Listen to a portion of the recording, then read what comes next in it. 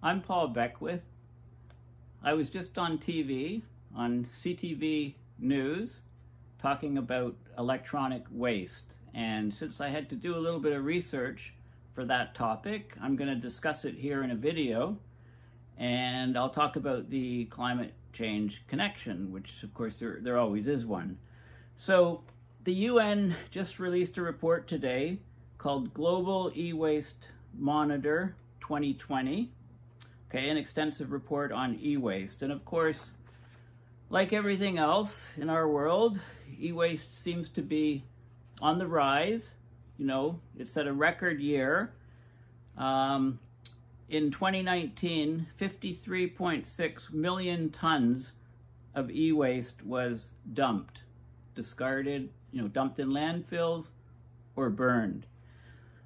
Only 17.4% was recycled. So that 53.6 million tons represents about almost 83% of the e-waste that's produced. And to give you an idea, I mean, this is a massive amount of e-waste. If you take the weight of it, it's equivalent to about 350 Queen Elizabeth II cruise ships. So 350 cruise ships, take the weight of that. That's how much e-waste was produced in 2019, which was, of course, a record year. Now, e-waste is just defined as any product, any discarded product with a battery or a plug. So, a lot of phones are obsoleted, right? Smartphones, people have to have the latest and greatest, for example, or computers. And, those comprise a lot of e-waste, but it also includes all electronic items, whether they're broken or whether they're obsoleted. And it includes things like refrigerators and air conditioners as well, appliances, things like that. Now, that amount of e-waste that was produced in 2019 represents an increase of 21% in just 5 years. So it's rapidly rising.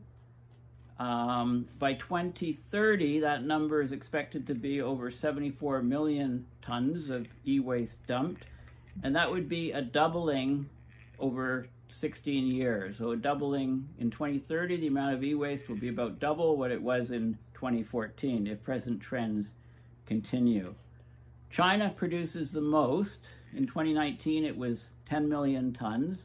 The US was second at 7 million tons, and India was third at 3 million. So those three countries alone comprise about 40% of the total amount of e-waste. Now, the stuff that is dumped, it actually has quite a bit of value. If you take the components that are in the electronics, and those include things like platinum, gold, silver, and lots of copper, the value of those things in the dumped e-waste in 2019 is estimated to be about $57 billion. Along with those components, those valuable precious metals, there's lots of toxic substances in the e-waste, and those pose a health and environmental hazard to people. For example, there's quite a bit of mercury, and the mercury then gets into the ecosystem, and it gets concentrated as you move up the food chain.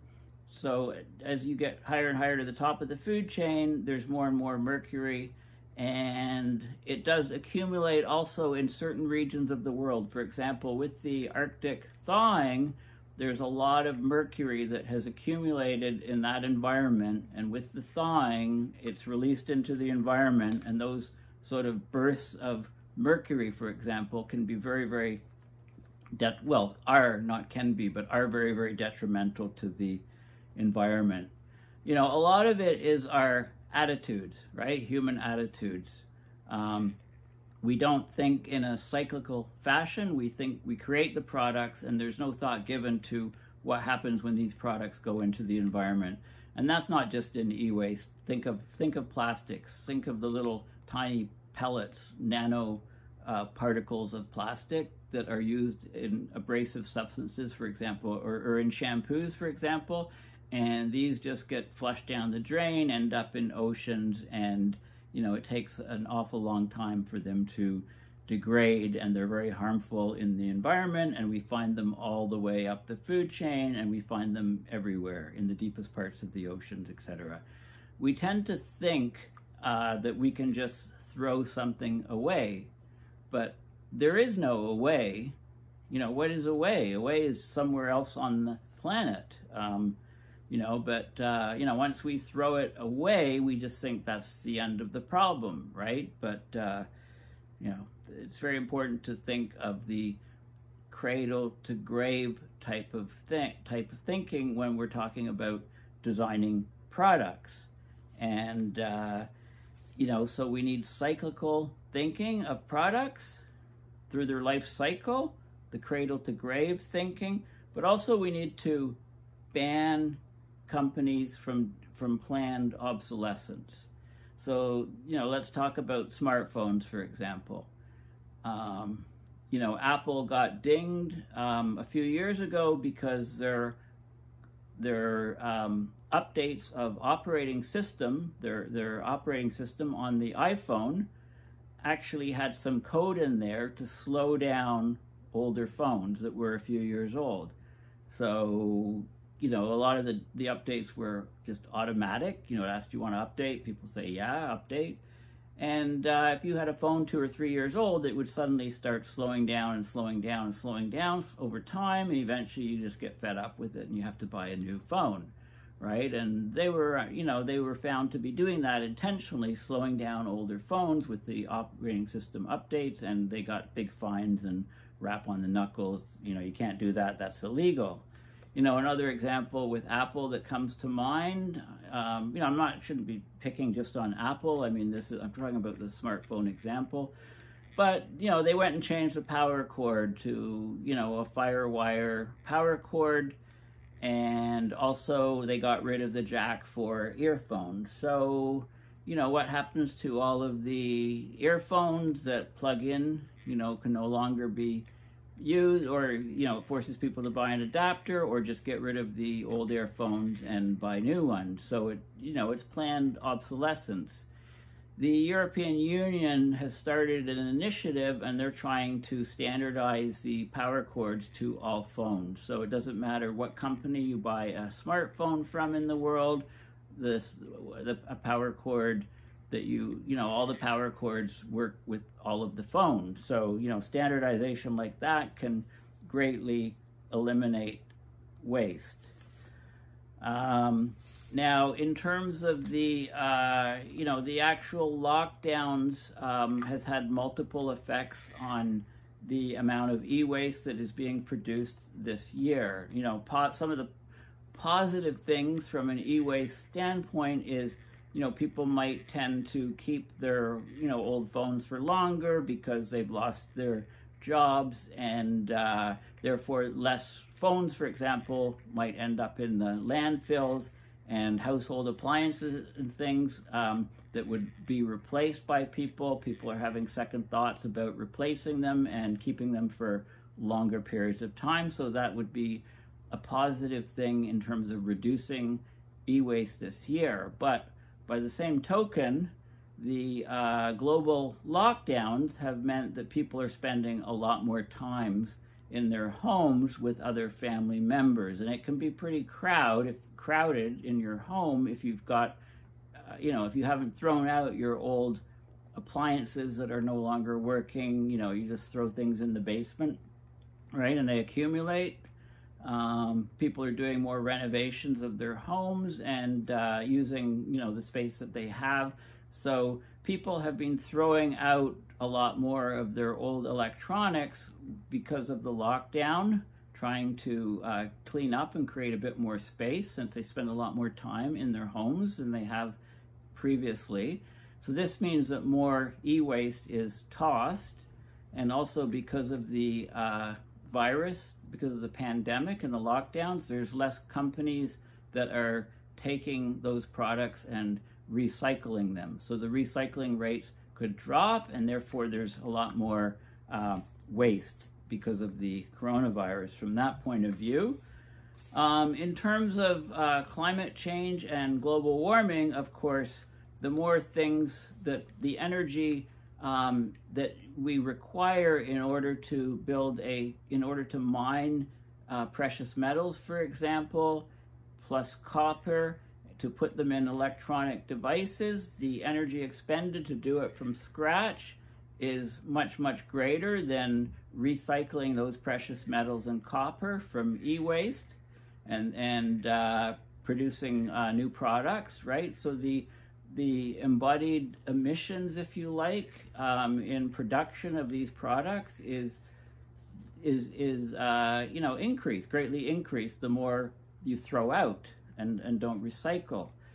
Also, when you get rid of refrigerators and air conditioners, there's the working fluid, the heat transfer fluid, which moves heat from one area to the other area. For example, in air conditioners, the heat from inside the room that you're cooling to the outdoors.